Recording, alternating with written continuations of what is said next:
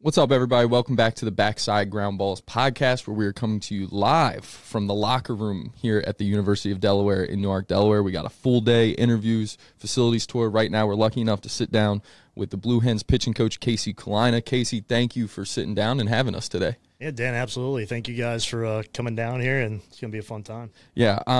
So second year, obviously, here as the pitching coach. You were at Polk State as a player. You pitched at Jacksonville, played a little pro ball. That's where I kind of want to start. Talk a little bit about the experience of going from being a junior college guy to ending up in the big leagues, and kind of what even maybe some of the lessons you learned during that journey that you've now been able to take with you as a coach. Yeah, for sure. It was a journey. Like any typical 4.24 guy, so started out at Penn State and, saw just whatever wasn't in the cards to be there. So it's like, well, let's go Juco, and Juco had its own experience, and then finished at Jacksonville, then, at got a shot in the D-backs org. So, like, each step kind of had its own kind of mini journey. Yep. So kind of, at Penn State, just I pitched a lot as a freshman, stuff like that, and then second year just unfortunately, was hurt early on. Some other stuff came to fruition throughout that year. It's just like, it might not be the best fit, and just got some advice from people I knew, people I trusted, like, hey, junior college is, a great possibility, and I think you should try to explore it. So went 17 hours from home down to the heart of Central Florida at Polk State. I always tell people there's more cattle than people down there, but just probably the point that changed my career was junior college. Just kind of sent it on a different, trajectory, all that stuff. So really thankful for that time. Experienced a lot there. Really the Juco life, just kind of people talk about the Juco bandit type thing. Yep. And all that. Like, it's real. Mm-hmm. It's a real thing. It takes a special type of, coach to coach at Juco. It takes a special type of player to, play at that level, stuff like that. So it was a really cool experience. Just how much really, programs are able to make the most out of what they had. Yeah. I didn't know anything about, Polk other than they were a really good program before I went down there. They had been to the World Series 2 years before. So I knew it was going to be really good baseball, but, once you actually get down there and see, like, man, this is like a high school field, just it's baseball. That's all it is. You got a cage area, baseball field, and some other ragtag stuff around, and that's what you have. But that was a cool part about it. Like, just really learned how to not only get creative in your own development, but just kind of, rely on each other as well. We relied on each other a lot as teammates. Yep. Bouncing ideas off of each other and everything like that, just because that's all we had. We had us, and we were spending long hours together, and really got to form a tight bond and everything like that. So, just like a creativity standpoint, both as a player and then coaching at your junior college level, like, it takes a lot of that as well, because you're not going to have all the bells and whistles, budget wise and everything like that, especially where we were there. I think my second to last year there, we were lucky. We were one of the Jucos that got Yacker Tech down there. Yeah, sure. But up until that point, we were, just classic, roll the ball out, play, and, take some challenging BP, make bullpens challenging, like all that. And that's what we had to do. But I think it was a huge part, not only of, like I said, the playing journey, but the coaching journey as well, just because you got to get creative. Like, you're in bullpens, you're learning, sure, what external cues work, rather than trying to focus on mechanics all the time. It's like, what can I do to get this guy to get this job done? And, you're working on, just experiment with all the external stuff, like on a breaking ball, like, hey, get your knuckle to the catcher's mask. Right. Or, hey, stay sideways longer. Just all those different things you're trying to get creative with, because that's what you have. Right. So it was really valuable, learning all that stuff. And just the brotherhood and the relationship thing, both as a player and as a coach at the junior college level. That's all you have as the guys. Like, it's not going to be glamorous or anything like that. So, and you're doing field maintenance together. You're riding on the vans together. Right. Like, you're literally spending every hour of the day together. And even with just there being no rules restrictions or anything, like, you're on the field for long hours. Like, it's not, little skill groups for 30 minutes, at a time for the first month. Like, it's full team practice as soon as we show up, all throughout the fall. So just doing that, like, you really learn the relationship aspect. Like, you really get to know your guys. Yep. As a player. You really get to know your teammates. So really special, and just kind of learning how to, form those bonds. You're more than just a baseball coach to those guys. You're their academic coach. You're their strength conditioning coach. Yep. You're their life coach. Yep. Like, our office was attached to our locker room, which is right off the back of our dugout. So, like, our dugout, our locker room, and our coaches' offices were all one place, you know. So the guys are, you know, we're around them in the locker room even, and they're coming through our door. Their locker room's right outside our door, so always was open communication. And, you know, I think that was, like, a huge part of it, just, like, we were able to get so close to the players. And that's a big part of it. It's, you know, the more you do this, you realize the relationship aspect is just so huge. So I think that was the biggest part of the Juco experience, was just basically being a part of each little part of each guy's, you know, career, academic-wise, strength conditioning-wise, life coach-wise, baseball coach-wise. I think that was the most special part about it. Like, you truly get to know each guy. It's that more that you said, the Juco bandit term that everybody loves it, but it's the more with less, right? Understanding and learning, even as a player, as a coach, how to create more with less. And so then you spend 4 years there as a pitching coach, correct? And then you come up to the University of Delaware here in your second year. Kind of as you got into that first year last year, what was some of the keys for you to kind of, you know, starting to build that trust and starting to, you know, kind of implement what your philosophy is on the mound with the guys here at Delaware? Yeah, a lot of that started, I think, the summer coming in, as soon as all of us got the job. And this is credit to Coach Mams, just with, you know, the type of guy he is, and his preaching of, you know, the relationship aspect of things is, you know, one of our first things I had to do, and our assistant at the time, Coach Colazzo, had to do, was, you know, call every single pitcher, call every single position guy, and just talk with them. You know, like, hey, you know, how's your summer going? You know, where are you from? Just all the initial introduction stuff. Then also, too, get into the nitty-gritty of, you know, what have you been doing this summer? Are you playing summer ball? What's your throwing been like? Like, let's get the program, you know, ready to roll, so that way when you arrive in the fall, like, you know, your arms in shape are ready to go. So that's really where it started, was over the summer, just reaching out to every single guy, taking whatever, 15, 20, 30 minutes, talking with each of them, learning a little bit about them, and then, you know, obviously from there, seeing where they were at throwing-wise, so we could set up their, you know, summer throwing program and make sure they were ready, you know, to come in here in the fall. And giving them a voice, I think, is something big, always, you know, giving them a say in what they need to do, because it is their careers. Right. Like, we're the ones that should be catering to their careers always. You know, it's not always about us. So I think giving them say and, you know, what they need to do moving forward with certain things plays a huge role. So I think that was big. And that's something that, you know, starting it there that summer, that's what has continued, you know, especially with throwing programming and stuff like that, just making sure we take time. Hey, each individual guy, we got to talk with them, plan it out, see what they're feeling, see if they have any personal things that they know they need to add that, you know, that makes them tick, that gets them right on the mound. So just all that stuff, we have to take time to get them, you know, to get them going and know them better. Yeah, and I love that you bring that up, because it's you know, you talk about them being in charge of their career, and you talk about, you know, every guy needs something different, especially with pitchers. You know, I used to joke all the time when I was doing it. It's like, you're kind of a, you know, I don't want to use the term babysitter, but like, you got to take care of these guys, because this guy needs something different than this guy, and this guy needs something. There's always an issue, right? Like, there's always something you got to do. So, you know, and at the same time, you know, we are in such a time in baseball where individualized training, you know, facilities and the age of data and information, where guys know so much more, and guys are at a facility throwing, and that setting is so completely different than a practice setting, right? That's what I always used to think about. I was like, when we get to practice, there's, you know, this isn't a group of 4 of you at a facility where we have an hour, 2 hours. This is, we got 2 hours, we have a specific plan, and there's 20 of you. How can you explain a little bit, or maybe even some of the challenges of running a Division I pitching staff in an age where individualized training is so, you know, dominant, right? Like, the individual, everyone's going somewhere, you know, whether it's one of the big facilities, a smaller facility by their house. What are some of those challenges, and how do you kind of work around the fact that I got to take care of 20 guys at this practice today? It can't just be about 4 of you. Yeah, great question, and you hit it on the nose. Pitchers are needy. Mm-hmm. Yep. I'll admit it, as one of them, we're needy. Like, for whatever reason, they need to be, whatever, catered a little bit more, all that stuff. It always drives the position players crazy, because they're like, you know, you guys are pitchers, like, you're not anything special. Right. You don't get it. Like, it's just got to go the extra mile sometimes with, you know, with pitchers. Just, you know, it's how we are. We're weird. We're weird as it is, and when it's left-handed on top of that, it's even more weird, you know. Right. So, but no, that's probably the biggest challenge I know for me last year, was one of those things, because, like, obviously Juco, like, you have all the time you need. Right.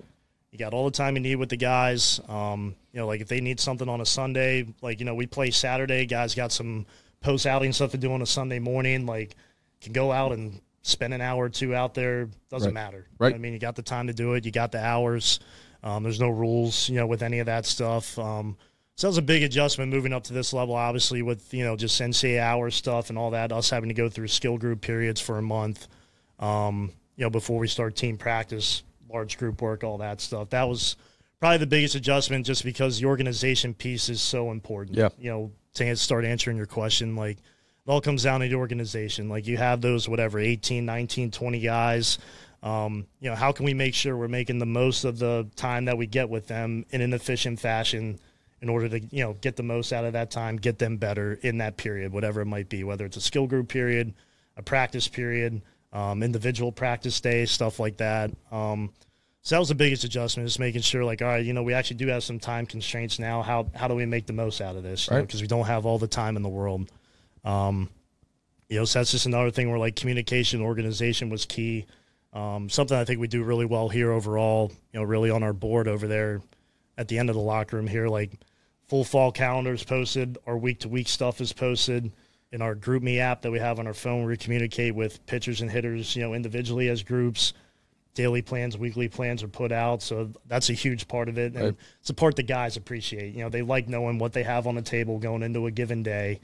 Before they get after it. They don't like the old, man, just found out an hour before, obviously weather and stuff, that'll happen at times, but on a standard day, weather's good. We know what we're doing, everything like that. Like, it's, it's planned out well in advance. So I think that's a big part of it, like giving the guys a plan, something to attack. They can see something in the future. Like, all right, yeah, this is where we're working towards. Let's get after it. I think that's a huge part of it.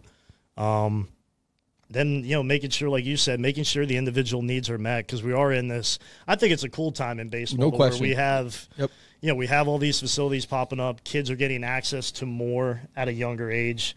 I'm sure, like, we're both the same way. Like, wish we had access to half of this stuff when we were coming up with our career. Like, why does my ball do this? What am I doing here? Like, can we slow this down a little bit more and see what's going on? So I think it's a really cool time in college baseball and in baseball in general is, kids are having access to all this new information, this new technology, because it can really help them.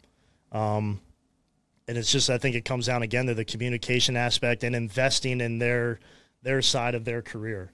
Because I think anymore, like, the guys are in it right now, like, chances are a lot of our guys that are on winter break right now, like, they're going to be doing their throwing at the facility they've trained at through middle school, through high school, all that stuff. And, I don't think it has to be that situation where it's always like, hey, don't go there. Like, we got our stuff going on here. Like, no, I'm a big believer, and that's why I try to talk with the guys so much about it. I'm a big believer, and there are certain things you have done up until this point that got you recruited on campus to pitch on our staff. Right. And a lot of that was formed, in that facility environment with that high school coach, with that pitching lesson coach, whatever it might be. Like, there are a lot of things that, will help your career that are deep-rooted in those areas.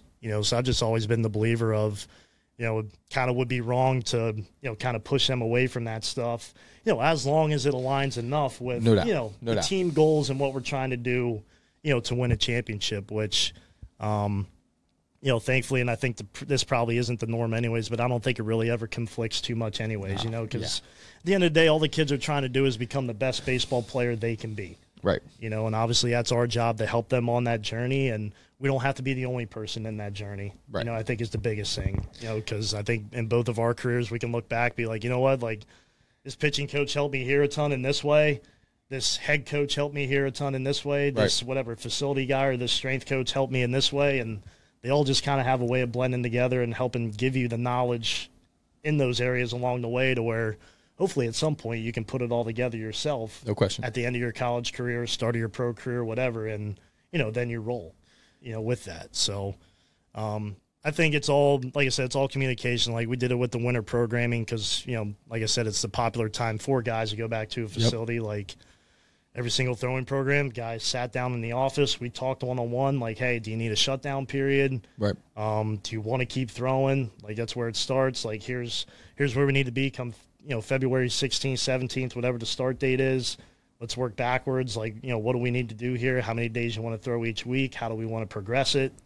Then all that stuff always comes into play, too, where it's like, all right, what drills do you need to do, or like just what individual stuff are you going to have access to at the facility that you're going to want to go through? Right. and we make sure we include that in the program.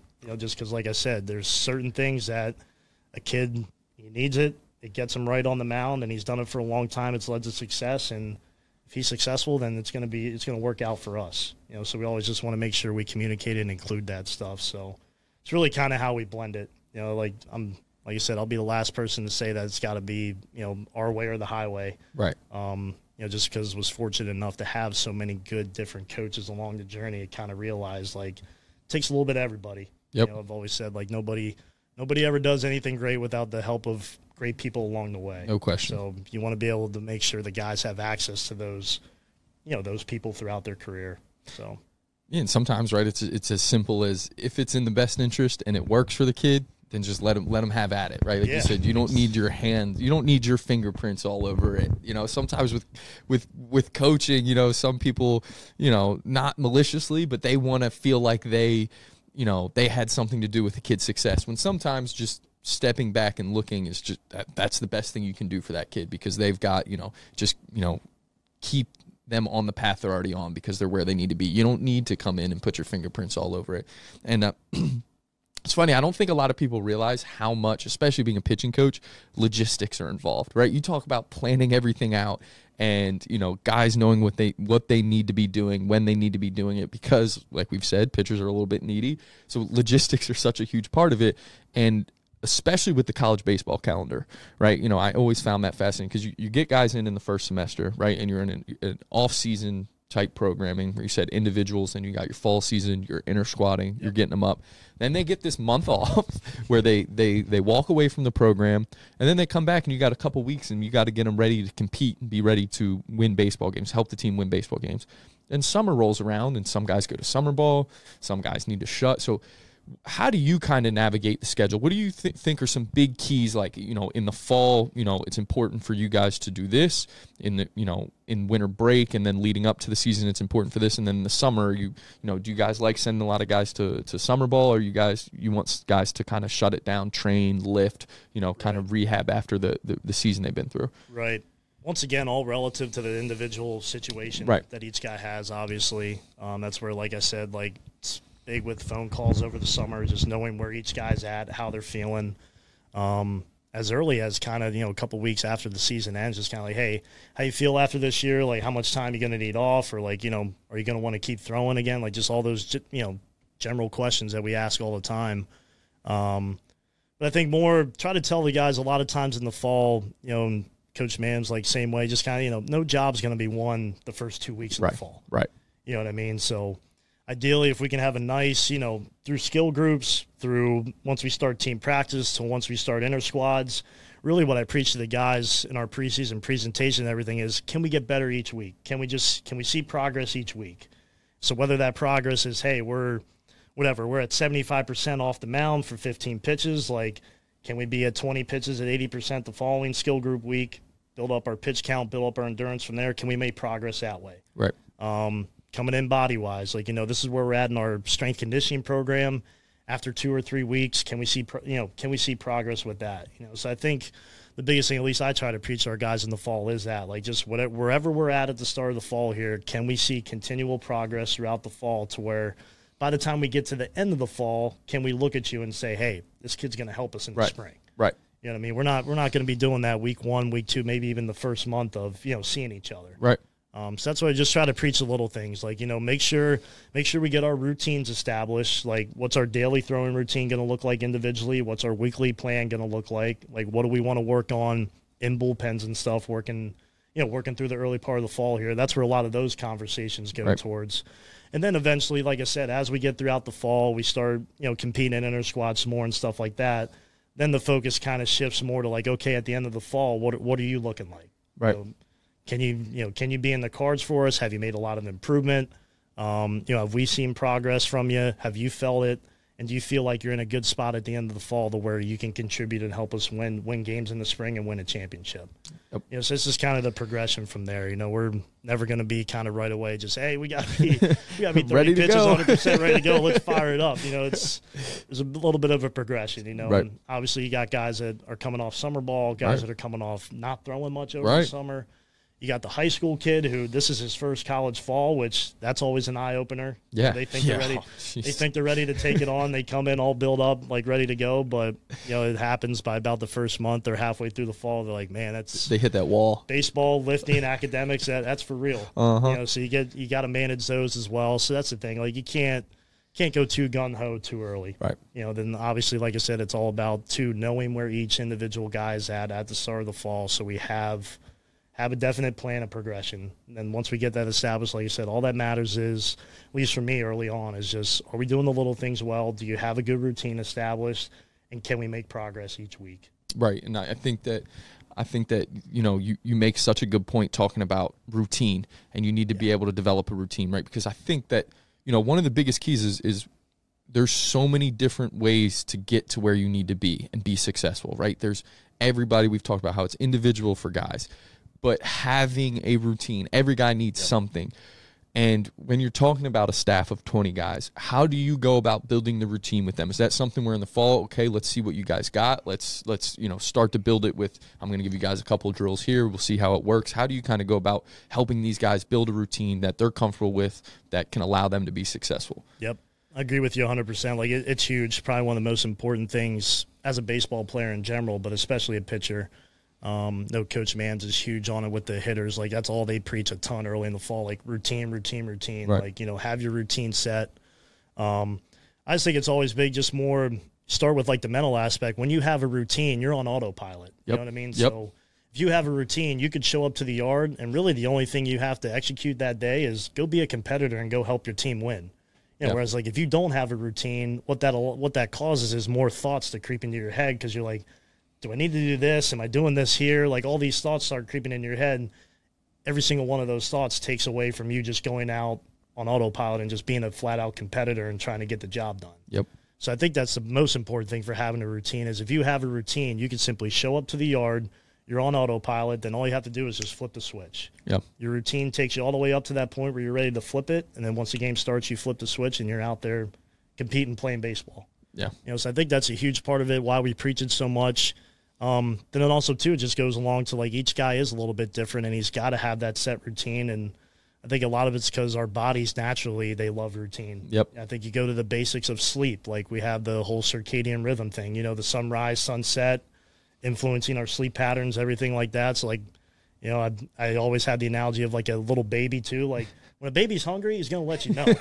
When he's pissed, when he woke up too late or he didn't get enough sleep, he's going to let you know. Right. When he's hungry, he hasn't had enough to eat, he's going to let you know. Right. I think, you just go back to those basic things. Like, it kind of shows us that our bodies love routine. Yes. They love routine. They love rhythm. Some more for just allowing guys to have the best chance at, having success, staying healthy, being consistent ball players, all that stuff, performing well. Starts with that routine just because, like, that's going to put your body and your mind in the best scenario to do that. So that's a big part of it. And then as far as implementing individual routines, it goes back to the one-on-ones. Like, it's more just talking with those guys like, hey, what do we need to do pre-throw? What type of catch play we doing on certain days? Like, say you just got done with an outing, what's that next day looking like for you? We basically plan out the week on a micro scale. Then we just have them repeat that throughout the fall. Like, they'll come in, hey, what's a tip? So if we're inter-squatting Friday, Saturday, or Sunday, whatever it might be, say we're hot those days, like what's Monday looking like? Right. What's Tuesday looking like for us? So we just plan that out. A lot of it's on like Google Drive, Google Sheet type stuff. So then that way if we need to switch anything up on just the fly, as needed. They can access it. I can access it in real time, and we can make the switch. It's like the same with how the winter programming is. Like all that stuff's on Google Sheet, Google Drive, so they can go in. Something happens, they get sick one day, they got to bump it back, whatever else. Hey, coach, I had this going. Hey, let's go in, let's switch it up. Yep. So that's really how it works with the routines as well in the fall, just kind of working day-to-day throughout the whole week, each individual guy, because, like you said, there are going to be those different guys. Like some guys after an outing, they might go out and long toss again. Like you have those guys. No doubt. It's impressive. You're just like, man, I don't know how you do it, but they do it. But then you have guys on the opposite end of the spectrum where it's like, I don't really pick up a ball the day after I get after it. Right. So we got to make sure we meet those individual needs and cater to that. And like I said, it's a communication point. It's a one-on-one meeting. Hey, let's work through this together. Make sure we have everything we needed, for you, and let's get it implemented and roll. Yeah. So. Let's talk a little bit about what traits, tangible and intangible traits, kind of make up a successful pitcher here at the University of Delaware? What kind of things do you want to see from guys? What types of characteristics do they have? Yeah. Just start with the intangible stuff. I think a competitor, number one. Right. Guy that loves to win, guy that wants to compete for, his teammates, compete for the program. And that even goes to recruiting, like watching a guy, like, really the first thing I kind of look at is when the team breaks out along the foul line and, they head out to the field, does this pitcher look like he's taking the mound ready to rip somebody's head off, ready to attack some hitters and go out and dominate and win the game for his team? Like, does that guy have that, that walk, that swagger, that initial presence when he first takes the mound before warming up that first inning? Like, does it look like he's on a mission? Yep. So that's a big thing, for me, for us as a program, is making sure we get guys that are competitors. They're going to be tough, and they're going to want to win games and win championships. Because really, outside of being surrounded by really good people, what's going to lead to a great college experience is winning and having fun competing, because I'm sure, like, we can all look back and be like, some of the best times I had playing college baseball or best moments I had were probably after a win. No doubt. Or probably after we won a championship or after we had a successful game or something like that. Like, those are always the best memories to look back on. So, like, if you want a kid to have a good college experience, look back on something positive, a lot of it's around, winning and being competitive with the boys and all that stuff. So, want to make sure we're, getting those types of kids, making sure we're preaching that culture. We compete a lot. That's the biggest thing. Like, in the fall, everything's tracked and posted up on our main board here in the locker rooms. Like, every single week, guys know where they stand on certain, metrics that we keep track of. Are you number 1? Or are you number 20? Like, you're going to know every single week where you're at. We split into a pitcher's fall brawl, which is pretty cool. We get the top 2 innings guys from the previous year. They draft 2 teams. We go through our pitcher's fall brawl. So, inter-squad, some certain things are on the line. PFP, some certain stuff is on the line. We did a couple different conditioning stuff. Stuff was on the line. So really, we try to put something on the line for the pitcher's fall brawl every single day, or at least multiple times a week. And the guys love that. It was really cool to see them embrace that and get after it. To the point where we got like team defense going on in practice, and like Coach Tor and I got the stopwatches out. Man's hitting the phone, goes like, you got both sides locked in. Where it's like, hey, we got to execute this, this 3-6-1 double play here. Like, you got to make sure you cover, or hey, make sure you execute this pitcher double play to second base, just because they knew stuff was on the line. And it led to a lot of fun, a lot of really quick, focused, efficient periods in practice. So, like, so that's just a big thing we try to preach, is just, being a competitor no matter what you do. Like, whether it's the practice drills like that, whether we're doing pitching-specific stuff in the bullpen and all, like, we're always trying to compete. So that's a big intangible part of it. Also, too, just because, a lot of guys, like, especially the guys playing behind you in the field as a pitcher, they want a competitor on the mound. Yep. If they're going to lay out or give, go the extra mile, or, do something crazy to try to help the team win, chances are they're going to be more inclined to do it when they know they got a dog on the mound. No question. Guy who's fighting for them, guy who's attacking the zone, working fast, all of that stuff. So that's just why we preach it, too, just because, it helps that brotherhood kind of really come together when guys know not only are they a competitor themselves, like, they got competitors around them. So that's a big part. Attacking the zone, working fast is big, especially in our program. Like, we have certain parameters throughout the fall where we got the stopwatches out again, where if a guy's not throwing, pitches in a certain amount of time, like, if he's at, like, 16 seconds instead of 12 or 11, right, he's going to hear it. Yeah. Like, hey, that's a warning. Then obviously there's a little bit of a consequence for the second time. Same thing with times to the plate, everything like that. So we have some parameters in place where we preach kind of, hey, you got to work fast, all right? You got to be efficient in your times to the plate, stuff like that. So that's big for another reason. Like, it shows your attacking hitters. It shows we're the dominant ones on the mound. We're asserting our force on the hitter. But also, too, more for the defense, too. Keeps the defense moving quick, keeps them in the game, everything like that. So that's a big one.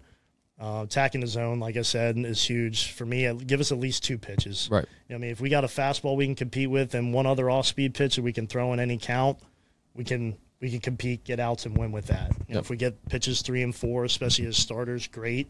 But from the most basic level, relievers into a blossoming starter or whatever, like, hey, give us 2 pitches we can go out and compete with in any count. Yeah. So really, really big on that. Just as far as, like, just kind of how I want pitchers to approach it. Good mound presence, confident, some good swagger, loves competing, loves the big moments. Because I think pitching's probably if not the most competitive position on the field, which, I think it is. Might be a little bit biased, but, I think you're going to need a competitor on the mound to execute that job. Because there's going to be guys on base. You got the ball, and nothing can happen until the ball leaves our hand. So, we were just in control of so much out there. And obviously with great control comes a lot of responsibility, So you want a competitor out there who's able to, take it head on, be responsible for all those things, and execute it to the best of his ability. So that's huge. Pitch execution wise, the 2 pitches for strikes are huge. And that's really, that's really it. Everything from there starts getting kind of the more of the player development side and, fine tuning some things. But as far as the basics, just want an absolute competitor out there who loves playing baseball, who wants to win, who can attack the zone with at least 2 pitches any count. Right. That's kind of the basics that we can work with.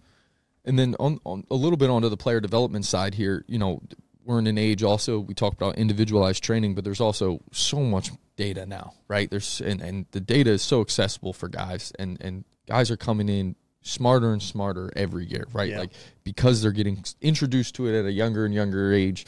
You're seeing high school kids that chasing numbers and understanding spin and understanding things like that. How do you kind of go about managing not overloading guys, but giving them access to that information to help them? Because to me, I never wanted to shy away from a lot of that data, because it's we can make adjustments so much quicker now. You're talking about at the Juco level, when you didn't have as much, taking the knuckle on a breaking ball to the plate or whatever it may be, or snapping it down or staying through the fastball, whatever those cues might be.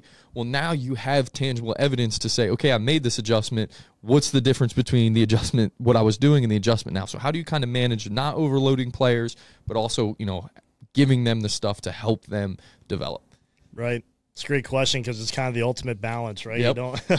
You don't want to say too much, but there's also times where if you say too little, you don't drive the point home, and I think whatever the data versus feel, or, whatever real versus field type, right. All those different conflicts that you deal with as a coach and as a player, it's kind of an art. I guess you just, you're constantly refining that art and trying to find better ways to communicate it and stuff like that. But I think like anything else, it's a really helpful tool. It's not everything, but it's a really helpful tool, just like anything else, where if we didn't have it, obviously you're going to be at a disadvantage, right, as well. You know what I mean? So can't totally write it off, but like you said too, can't totally make it the absolute focus of everything. You know what I mean? To where it's point of paralysis by analysis and everything like that. You kind of have to have that good balance.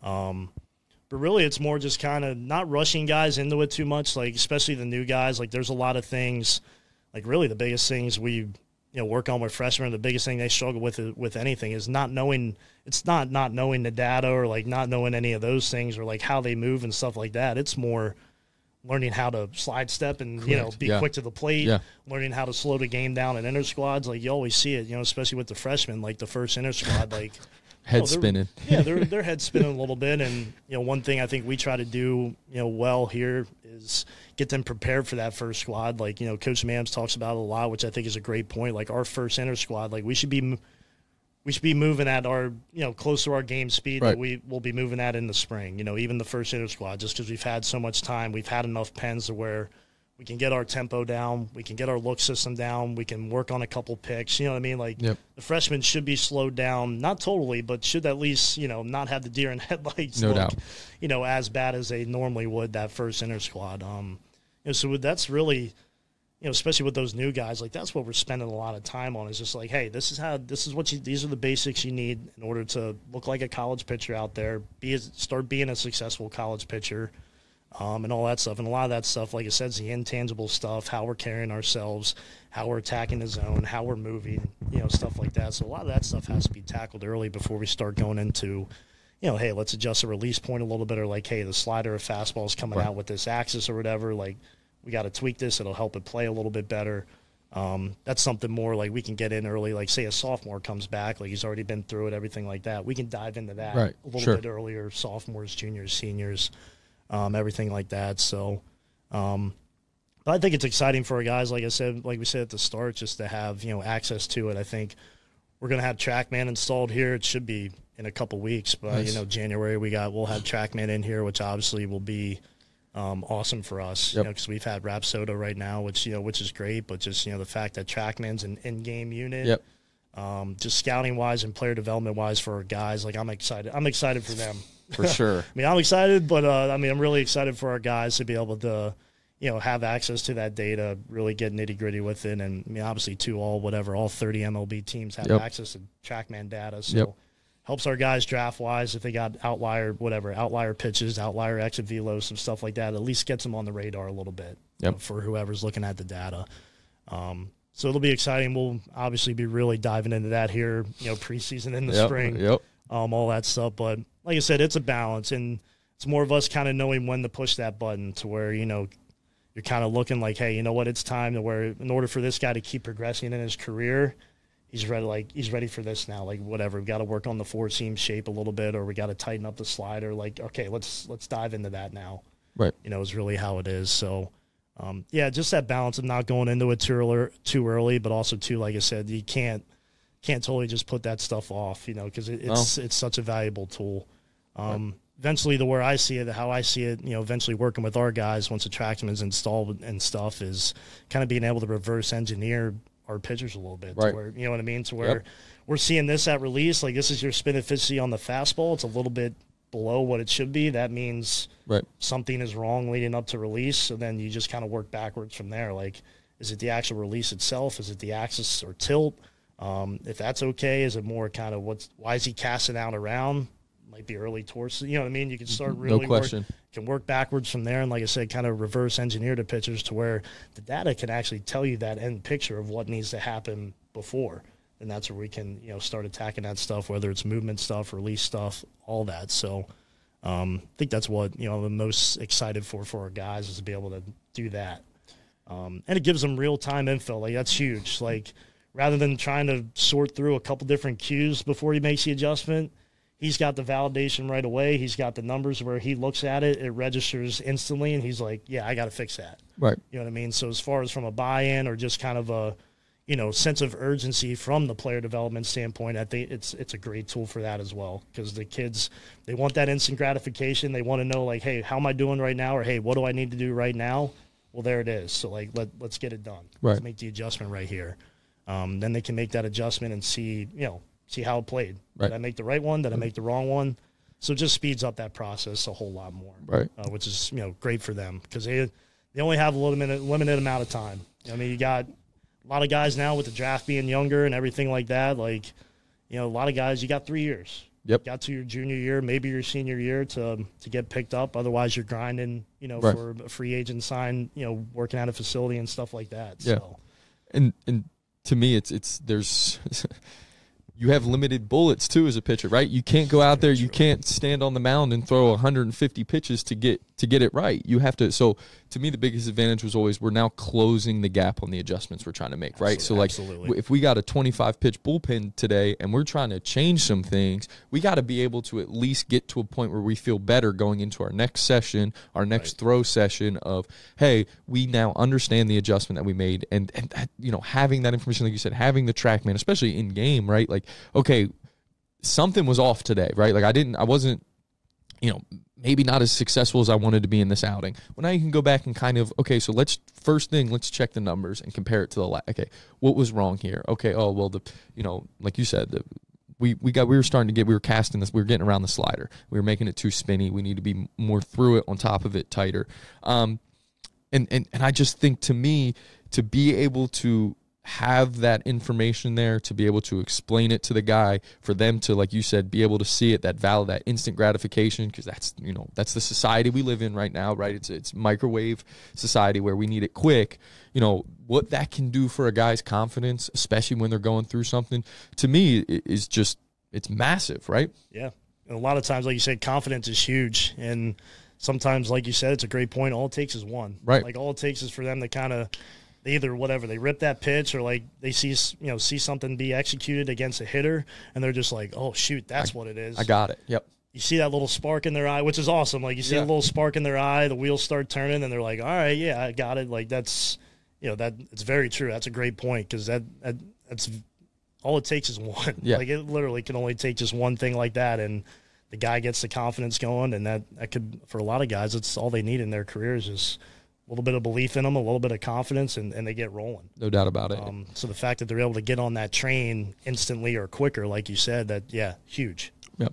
And then just from your standpoint here, and I know we got to wrap up here soon, but the idea of what always, was kind of something that I would always wrestle with a little bit, and I definitely took a side to this, but when you have all the information, you go into calling a game, okay? You're sitting there, and in college, any pitching coach has probably had to call a game at some point, and you have this information on the hitters, and where do you kind of fall on making sure you're pitching to that guy's comfort out there, because he's got to throw the ball, and that guy's strengths versus, okay, this guy might be a good breaking ball hitter, but that's my guy's best pitch, right? And we all find that crossroad. How do you kind of go about navigating that? Or do you kind of fall on I'm sticking with my guy's strengths here because I know that's what he can execute, so we're going to go ahead and do it? Yep. Another thing with finding balance, and a lot of it's fault of a young coach too. I know I went through it last fall and stuff like that. Like, you're kind of self-reflecting and looking at things. You're kind of like, there's times we got real report heavy here, because we all did, because we did reports on ourselves. Like, we have our own defensive positioning cards on our own guys for the fall. Like, I had pitching reports on our hitters for our pitchers for our fall. Just to try to make it as spring-like, as game-like as possible. And I know that's one thing looking back, especially last year, like year one, you look, like I said, just, young coach trying to keep learning, and, self-reflection is kind of like, you get a little report heavy at times. It's probably where, it kind of goes most of the times. If you're going to be on the, side of air, you're going to kind of get a little report heavy. It's just learning from that. And also credit to, like, a lot of our guys too. Like, our guys have been great kind of communicating, like, what they like to throw in certain spots, or like what they're feeling during an outing, like in the dugout after one inning, they might come in the dugout and be like, hey, I need this a little bit more. Like, let's do that. Like, they've been great communicating, which, obviously helps us out a lot. So even through that process of our guys, being open and, just, taking ownership of their careers and stuff like that has helped kind of that learning process over the past year and a half or whatever, to where, you look at it like, got to be a balance like everything else. Like, there's certain things where it's like, hey, if we execute this pitch on a report, like, good chance we get them. But also, too, you don't want that pitch to be something where like, your guy is not his pitch. Third, fourth best pitch. It's not his pitch, So when it comes down to that type of stuff, I'm going to go with our guy. Like, hey, he's the one out there competing. He's the one that wants to own the pitch. He's the one that, he's chucking it. He's feeling it. Let's ride or die with him. You know what I mean? So if it's any type of those ride or die scenarios anymore, it's more, going on the side of, like, our guy. Like, hey, this is our guy. This is his pitch. We're like, hey, this is his stuff. Like, if it's do or die right here, let's do it. Yep. I got faith in him that, he's going to compete and throw that pitch to the best of his ability, and it's going to work out. Right. So certainly in that situation where, like, you're looking, if you're talking about the do or die, am I riding with my guy? Am I going with the rapport? Like, got to ride with your guy. Yep. You got to go with him and his stuff. Just like I said a little bit earlier, there's reasons why they're here. There's reasons why they had success. It's our job to, make those strengths as strong as possible and to amplify those and, put our guys in the best situation to succeed. And I think a lot of times kind of erring on the side of going with your guy, it's going to work out, more often than not.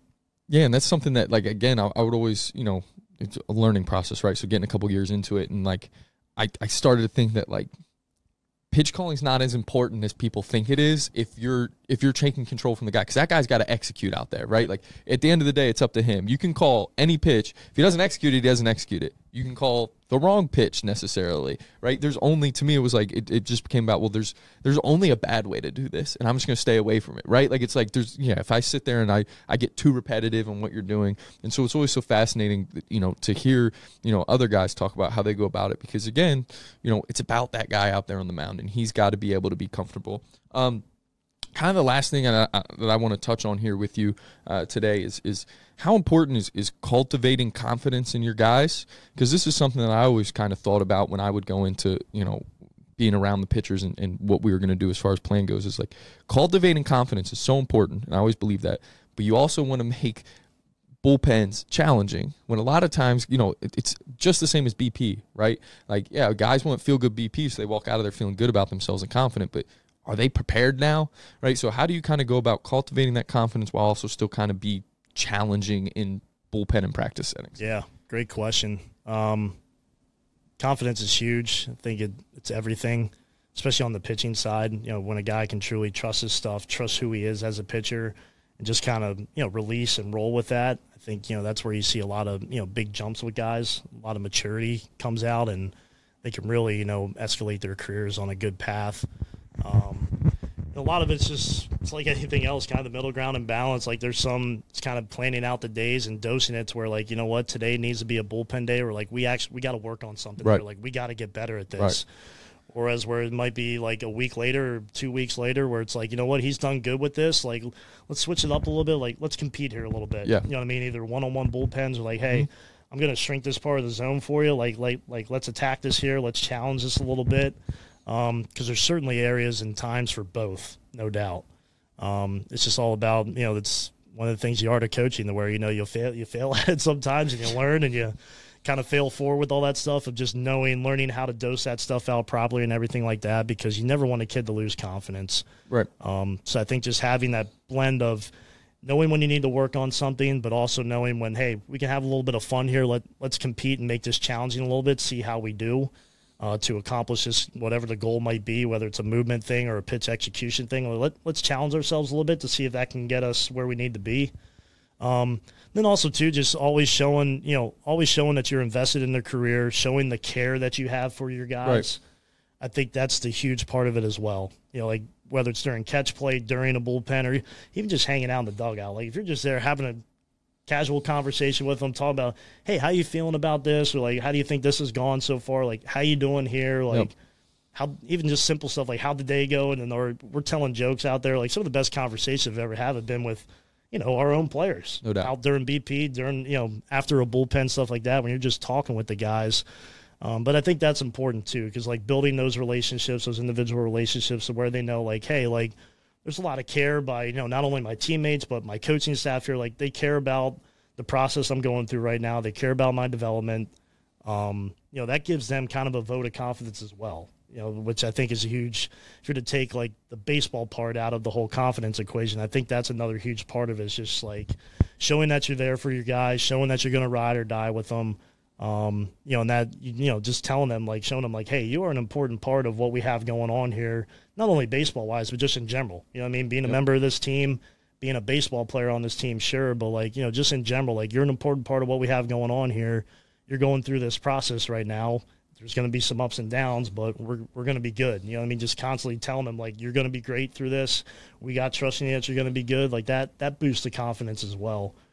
So I think just more of that relationship aspect of it, on top of, you know, just knowing when to dose the competitive challenges versus the actual work sessions. I think those three things are kind of, you know, all cultivated into the whole confidence thing. Yep. I think it's just always so special when you see those guys start to get confident. You know, when you start to finally see a guy struggling with something and then he starts to figure it out, and it's just like that's it right there. Like, you got it. And then seeing how that confidence comes is just absolutely, you know, that's what makes coaching really fun, especially when you're talking about pitching, because it's hard. Pitching's that's hard. the thing. You never want to crush a kid too much. Right. Like, he's never trying to fail. No. He's never trying to miss high and arm side and, you know, whatever. Right. Like, he's never trying to. You know, he's, like I said, he's going through it. So, like, that's where I feel like if you just acknowledge, like, hey, I know you're going through it. You definitely know you're going through it. Like, this is a process. Like, you're doing some great things. Let's keep hammering this. Like, it's gonna work out. You know, and that's what makes it more meaningful. Like, you talk about the end product. When they finally put in the work, they see it come to fruition. It just makes it that much more special, because they knew, like, hey, these guys believed in me. They had confidence in me. I worked through this. They helped me through this, and now it's rolling. No question. Like, that's what makes it truly special on their end and ours. Yep. So, well, Casey, I really appreciate you sitting down. We're going to have you back on and get even further in the weeds sometimes. It's been a pleasure, and thanks for sitting down with us today. We appreciate it. Yeah, Dan, appreciate you and all you guys being here. It's been this has been fun. So, ready for the second half of the day. Yeah, absolutely. And that'll conclude our episode. Make sure to check it out when we sit down with Casey. We had Coach Mams earlier. We'll have Coach Torsani and a facility tour coming at you, all on YouTube, Twitter, Instagram, TikTok. Make sure you're following us at the Backside Groundballs.